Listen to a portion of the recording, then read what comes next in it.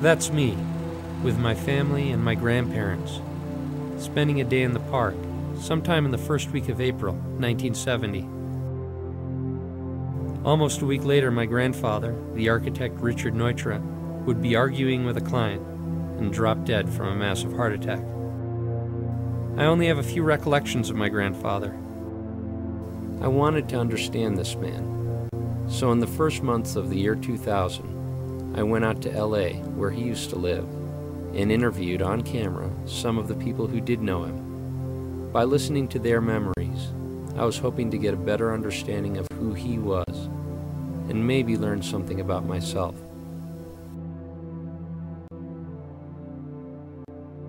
Mr. Neutra, we would like to have you design a house for us.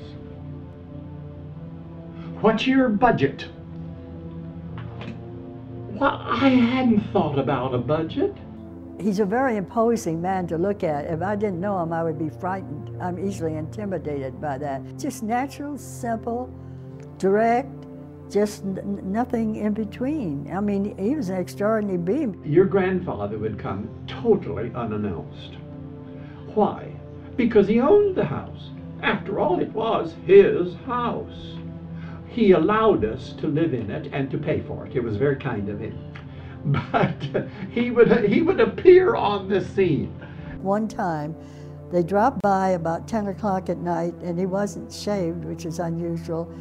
And Mrs. Neutra said he had felt depressed, and they came and sat here for about 10 minutes, and he didn't say anything. Maybe just to see the view, I don't know. And she wanted a mirror where she could stand and look at the length of her hand. And he says, absolutely not. You will put a hole in that wall if you do that. And he says, I will not allow you to put a hole in my wall. A lot of my feeling toward him was one of kind of worrying about him. Everyone in the family was always sort of scurrying around trying to support him. You know, it's not good parenting.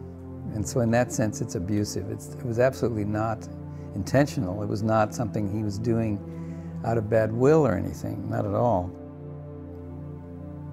He was a very needy person. He just couldn't have enough people interested in what he was doing.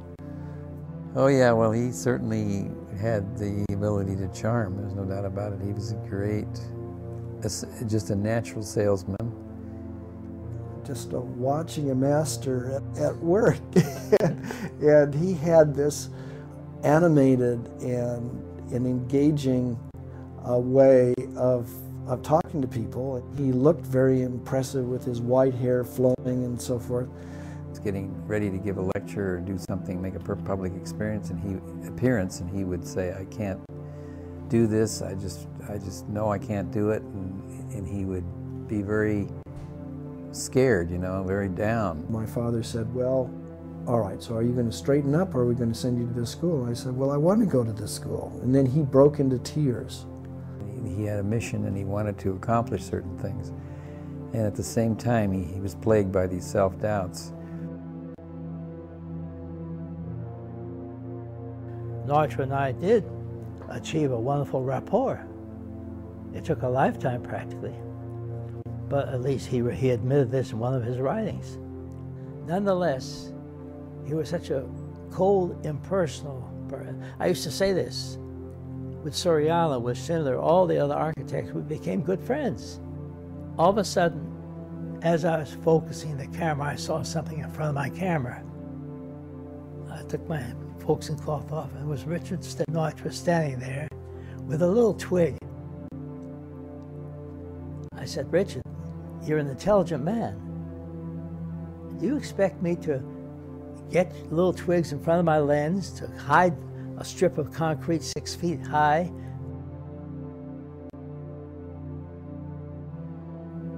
Well, he says, actually, I could use somebody, and my son Raymond is just about to go to McGill University, so there's a room downstairs available, and you could eat with us, and you don't have to pay me and I don't pay you. I thought about this for about 2 seconds. I thought, this is a wonderful chance. This is a great opportunity, and I jumped at it. And I think what happened to me personally was that working for Neutra and being around that and feeling that the almost desperate commitment to the art sort of sunk in. And actually stayed 3 years, and he actually, after about 6 months or so, he did start paying.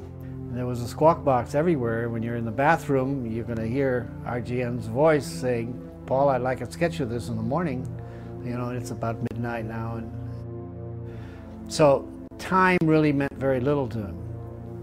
And it was probably about midnight, and Richard and Diona had just come back from the theater. And Richard came through the front door first, and it was like a bullet. He was back looking at the drawings, you know, and seeing what's happening, you know, what's going on. He was pleased that somebody was working away on his project. There was the other side, you know, I sort of felt sorry for her, walking up alone and after a nice evening. I soon realized that to get some kind of a life, you need to get out of that house. My grandfather was a complicated man. He had a certain power that still influences us to this day. That for me, it is a privilege to live in this space, which is always new.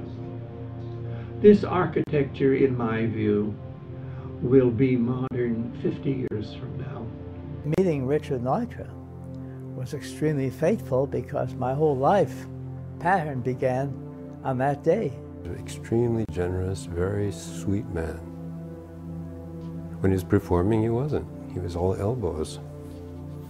But the emphasis has been more on the elbows and, you know, in the past, and how clever he was and how he could outsmart and he actually manipulate the media and get on Time magazine and all those kinds of things. How did he do that? It's really amazing.